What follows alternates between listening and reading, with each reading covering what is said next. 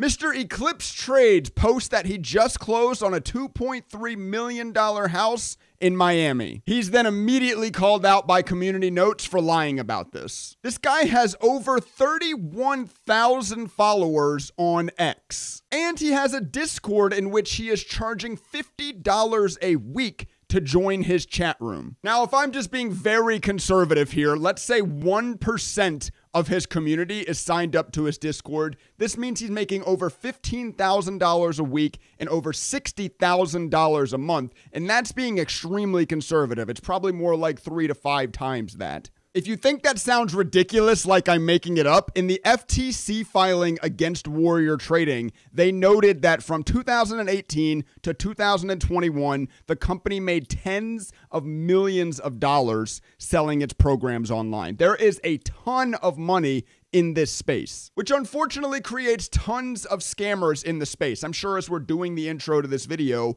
you're thinking of a handful of more scams that you've come across in your timelines as well. Let me intro this video with this final statement. If someone is trying to sell you a lifestyle, they are lying 100% of the time. Let me say that again. If someone is trying to sell you on a lifestyle, 100% of the time, they are lying.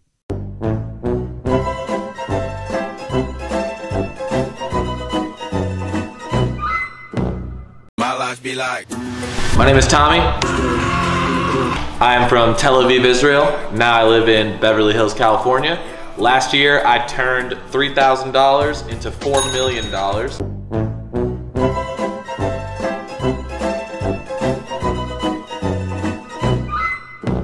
That was just a few very high-profile cases that the SEC and Department of Justice have cracked down on in the last couple of years, being Atlas Trading and Warrior Trading. Atlas Trading was actually charged with pumping and dumping stocks, and then Warrior Trading, a little bit less bad, was just charged with over-promising profits if you bought his courses, right? But here's the thing. There are hundreds of people still doing this stuff that just aren't being charged by the SEC. One, the SEC, FTC, Department of Justice just doesn't have the manpower to go after all these small fish in the grand scheme of things, right? And two, the way the laws are laid out, it's a little bit difficult for them to do so. If you see like the Eclipse Trader guy I showed you at the very beginning got called out on Twitter, or on X, sorry, for lying about his post and lying about the money he's making.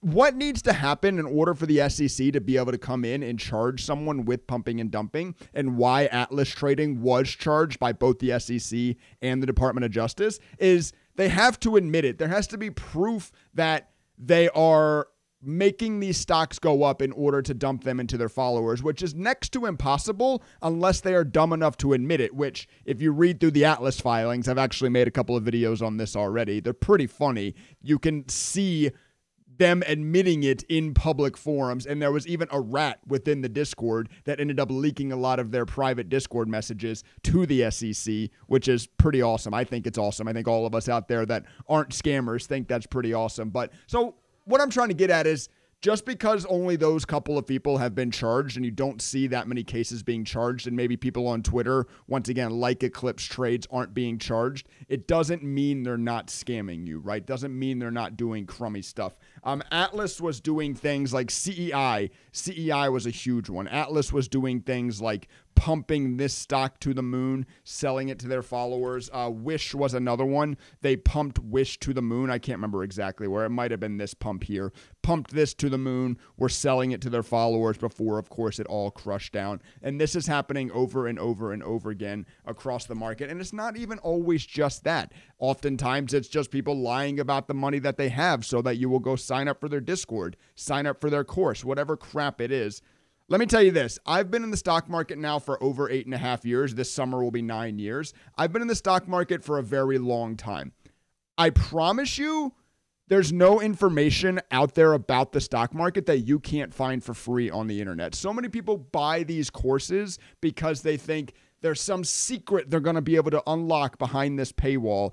There's not. You don't need to buy a course. Everything you need to know is available on the internet for free. I promise you. And secondly, these Discord chat rooms, there is thousands and thousands of free chat rooms out there with amazing traders in them. You do not need to pay for a chat room. These courses, these chat rooms, these stock pick'em groups, etc., that don't provide any proprietary value. They're just rip-offs of free information or just a freaking chat room. It's all a waste of money, and I don't want to necessarily say they're all scams because not everyone goes about it in such a scummy way, right? There are people that sell courses. There are people that run chat rooms that aren't flexing rented Lamborghinis and parking in front of rental houses, right? But they're not necessary. It's not a necessary spend of your money. Now, I also want to say this. I think people that have been burned by that kind of stuff in the past, or just people that recognize that kind of stuff, kind of like you and I do, they take it one step too far as well, right? They then go, everything's a scam, and they don't want to spend any money on anything. There are things that you can spend money on, and you probably should spend money on to make yourself a better trader, such as a trade journal. I spend $30 a month on a trade journal. It's my best spend, my best monthly spend that I currently expense. A trade journal is very, very important, and having an automated one is worth the money. A trade scanner, having a real-time scanner that can load in stocks set to your custom settings, very, very important, probably worth the money. Of course, I have custom indicators, so of course I'm going to bring it up, but, custom indicators, just whatever it is, something that's providing you I don't want to use the word tangible because it's software. You can't actually touch it. But for lack of a better word, tangible intellectual property. You are actually getting something when you pay for it, right? You're not just getting, once again, regurgitated free information or access to a chat room, whatever crap that is. It's unnecessary spend. You don't need to. You can spend money to help make yourself a better trader, to help speed up your process, just as startup companies do, much like your trading account is. You can spend money on things. Just make sure you are spending money in the right areas and you're being careful out there. I'm going to leave you with the age-old mantra, if it's too good to be true, it probably is. Oh my gosh, this guy bought a Lamborghini and a mansion in the last 12 months, and I can sign up for his Discord and follow all his trades. I'm going to also be able to. He didn't, and you're not going to be able to. It's not that easy. Trading's not that easy. If anyone tries to make it sound easy and tries to make it sound like if you just pay for their service, it's going to be easy, simply stay away from it. All there is to it. Don't overthink it. That's it. This game is hard. It's going to be hard no matter what. There are areas that you can spend in order to help, but don't fall for the Lamborghini mansion bullshit. With all that being said, that's going to go ahead and do it for this video. Make sure you like, make sure you subscribe. And on the outro screen, I'm going to put in a video of one of my custom indicators. So if you're interested in looking at some real proprietary information that you actually may help you, check out that video next. Trading stocks. He talks about trading stocks. It's important for you Americans and other international individuals to learn about stocks.